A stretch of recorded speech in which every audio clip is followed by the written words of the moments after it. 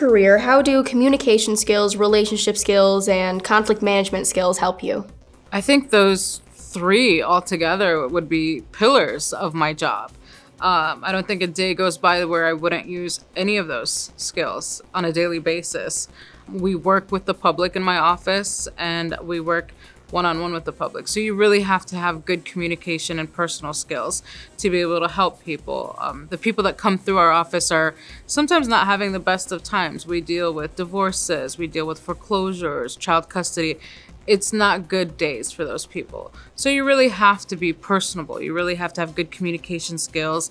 And you also have to have conflict resolution and conflict management skills, because you have to be able to handle those situations where sometimes the person is very upset. I try my best to de-escalate situations. Just the nature of our jobs, it's dealing with people who are going through a lot, and people are passionate about what's happening in their personal lives.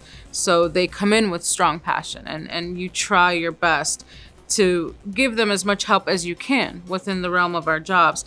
So sometimes these situations do escalate, and you have to have that demeanor to be able to calm everybody down and be able to help them the best way that you can. Tell me about an obstacle or a struggle you faced in your school or professional career and how you overcame it. Definitely in school was the culture changes for me. Is, just as a teenager, you're already going through so much and trying to, fit in or be cool, but going from different countries or cultures or even different schools. What was cool and in Jordan was definitely not here. And then you have to come back here for, a certain grade, and you have to change it around a little bit and adapt, along with being a teenager and already having a lot going on in your life. That was a big obstacle for me, but it also taught me to adapt to change, to be stronger than the elements. And, sometimes you're going to do silly things or wear something that's not what people consider cool. But as long as you're authentic and genuine to yourself, at the end of the day, whoever's going to be your friend will be your friend. So it was a struggle, but you overcame it.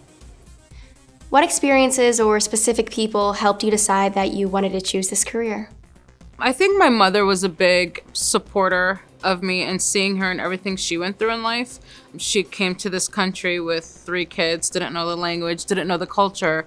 So she had to adapt quickly to her surroundings, not only just for herself, but for her family, and had to learn a lot to be able to get through life and help her kids and give them a better opportunity. So she really helped me adapt to my surroundings. No matter where I was able to just adapt to change and adapt to it well, and be able to handle that kind of change. And she also really instilled in me the want for helping people. She loves her community. She loves doing things for her community, whether it's, cooking meals for neighbors or things like that. She just loves helping people. And she really instilled that in all of her kids is, you try your best to help out your community. And that's what I try to implement in my professional path now, is trying to help as much as I can. And I really did get that from her.